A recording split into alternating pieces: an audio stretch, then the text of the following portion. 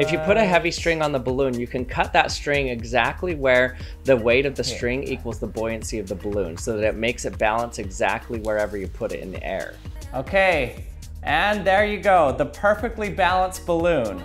So now all we have to do is wrap up the string around the balloon.